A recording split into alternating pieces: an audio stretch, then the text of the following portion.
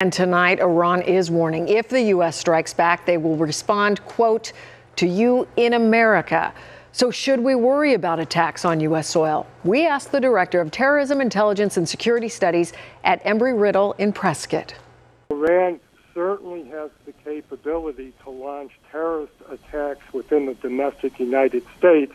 The issue is going to be whether that makes sense to them in terms of the consequences of doing that kind of thing. So capability, yes. Assets and resources definitely. Now, we also spoke to a retired explosives investigator about what may have been used to attack the bases and what kind of destruction these missiles can cause. Carissa Planup continues our team coverage tonight. He says after the dust settles, explosive ordnance technicians will get to work at the scene, collecting clues, learning more about the attackers. Every time a device went off that caused the death of a coalition force, we'd be dispatched out to do a post-blast analysis. Anthony May, a retired Army explosive ordnance disposal technician who served in Iraq.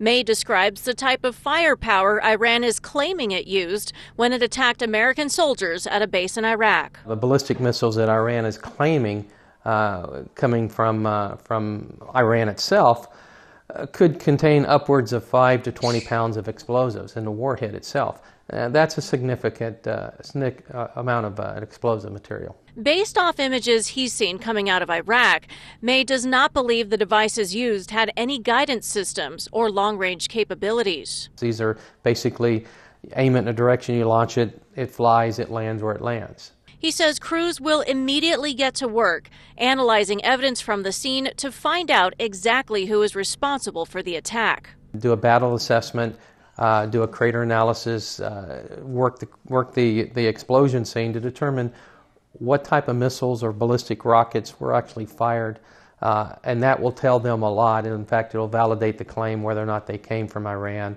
or whether they were these local proxy fighters that were launching them from the back of pickup trucks. May currently works for a major defense contractor that builds missiles for the military. He says they successfully pulled their personnel out of Iraq last night. Carissa Planup for Arizona's Family.